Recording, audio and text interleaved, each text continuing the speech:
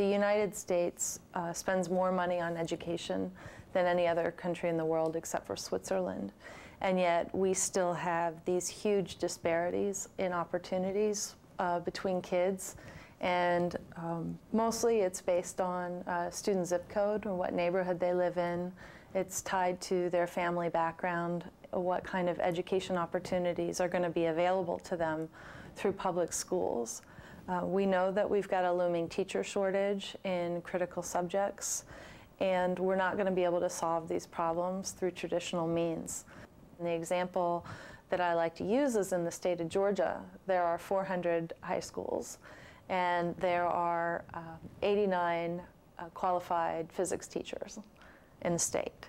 So right there, you know that not all of your high schools can even offer physics. So how are you going to do that? I don't know that we're going to ramp up the number of teachers going into those high schools, unfortunately.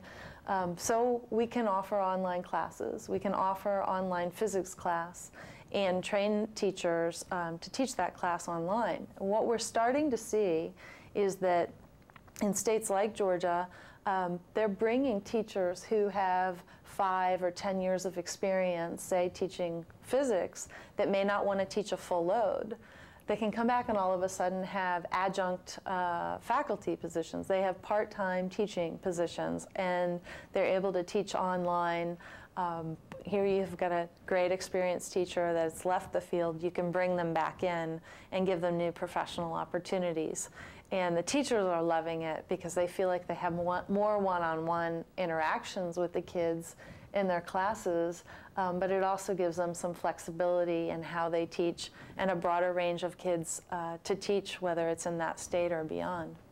What online learning does, it allows you to use time differently. It allows you to work with every child individually in how they move through the content, and not just use the time, but the support, the kind of student support that comes up with students working together peer-to-peer, students working with the teacher.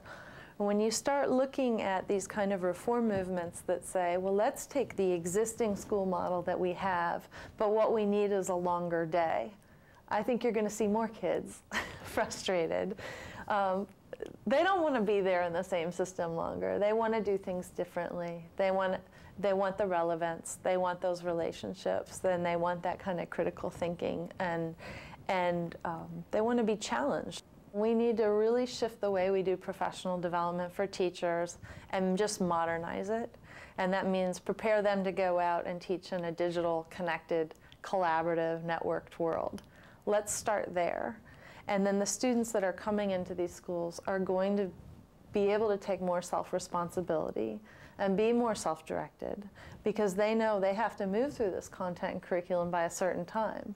And they can make the choice whether to take a few more minutes on another project, or to make the choice to not do some work for a while, or make the choice to go back and do the work. The work's still going to be there for them. Online learning is connecting people from all across the country, and even all across the world, with students in every setting, and giving them individualized learning opportunities, connecting them with great teachers, and really tracking how well students are doing. So even if they struggle in a class the first time when they take it, they can be given new resources, a broader range of resources.